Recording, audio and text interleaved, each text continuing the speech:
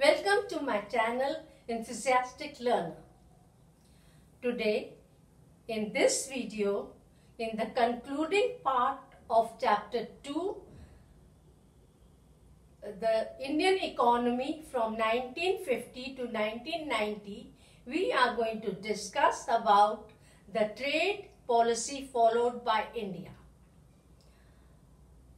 India followed the trade policy in the first 7-year plans, the trade policy which is commonly known as inward-looking policy. Technically, it is called import substitution.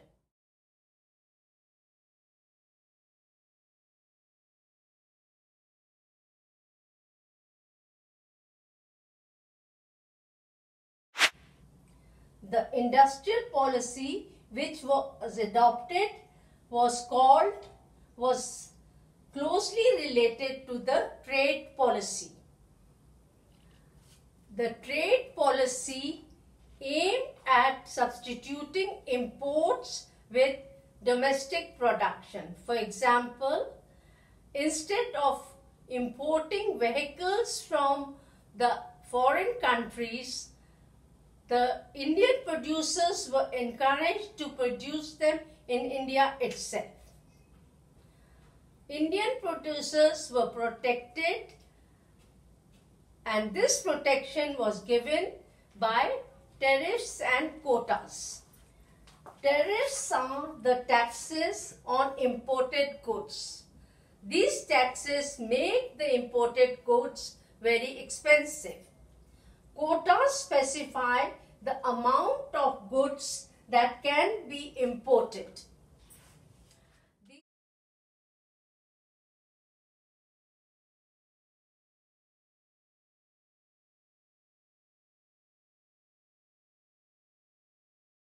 These tariffs and quotas were based on the notion that the Indian producers needed to be protected against the developed countries' high technology.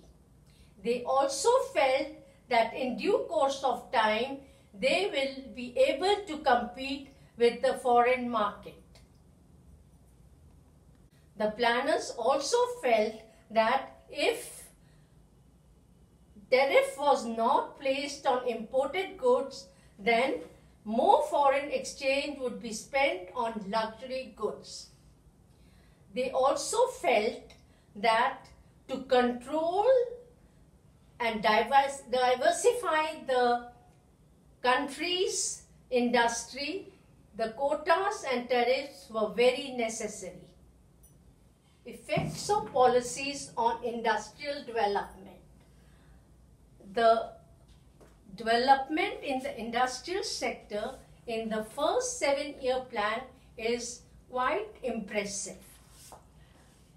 The proportion of GDP contributed in the industrial sector increased.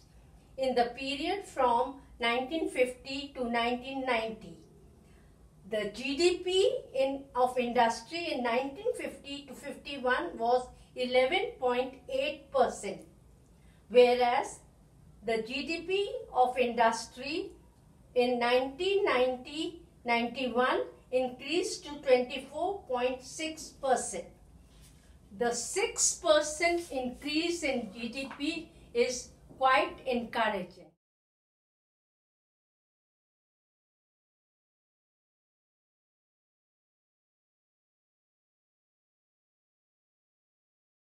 No longer was the industry only dependent on iron and steel industry, cotton and jute industry. Rather, it was quite diversified. The protection given to the indigenous producers helped small-scale industry to develop, and they were able to invest money and get into business. This protection also helped indigenous industry in the area of electronics and automobile. The public sector played a very important role in the Indian economy initially. It gave a very sound industrial base to the country. Some economists are critical of public sector. Public sector continued to produce goods and services till late 1990, and they monopolized the market. There was lack of competition. The services were slow. Let us understand this by an example. Let us take the example of telecommunication. Telecommunication till 1990, to get the telephone connection was very difficult. It took years to stand in a queue to get a telephone connection, even though these services could be very efficiently provided by private sector.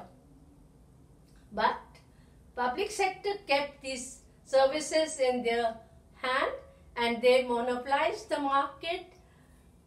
The public sector grew to a great extent, and so did the expenses of running the public sector. And this led to a lot of losses, and it was a burden on the economy of the country.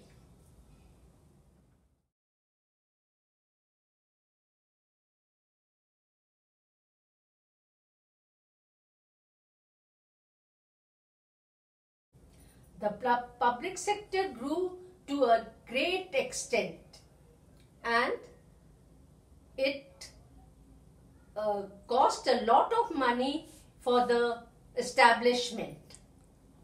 The public sector incurred huge losses, but it could not close down as India is a welfare state.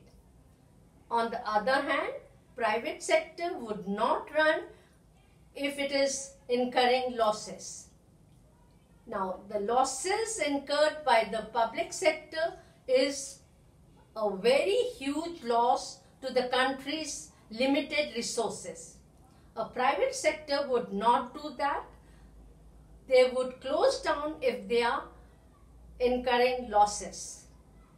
This was one of the major drawbacks, and the other drawback was the license. The big industrialists were most of the time, after getting licenses from the concerned ministries, and they were also lobbying against the small producers and not letting them enter into the market. They were in lobby with the concerned ministry, and they did not give much thought or effort to improve their production.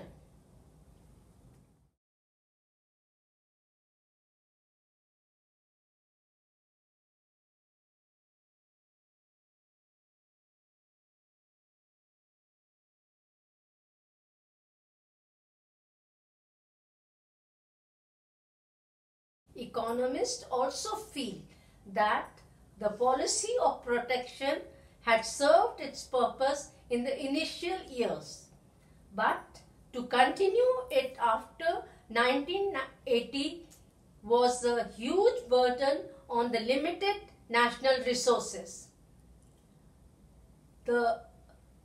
It also killed the incentive of the producers to produce better quality things, as they had monopoly in the market and they were not paying attention to the quality of the goods. The consumers had very less choice. The public sector incurring huge losses and many other reasons. There was economic crisis in 1991. To safeguard the economy, a new economic policy was formulated in 1991, the policy of liberalization and privatization. Thank you, friends, for watching my video. If you have liked the video, please do like, share and comment. Thank you once again. Have a good day.